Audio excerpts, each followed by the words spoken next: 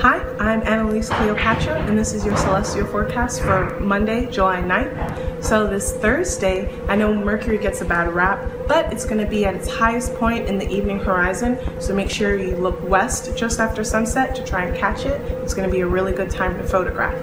On Friday, we've got a new moon.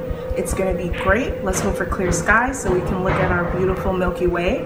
And it'll also be a partial solar eclipse that's only visible in extreme southern Australia and Antarctica. So shout out to Portland, Antarctica. We're with you. Now we know that the new moon isn't the greatest day for planting, so this is a good week to weed out your beds and prepare them so next week you can get your seed beds started for your fall crops.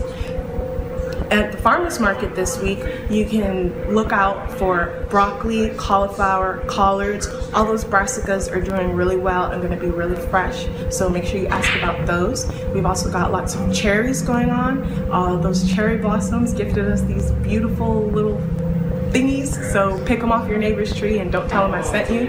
And last, you can get some apples.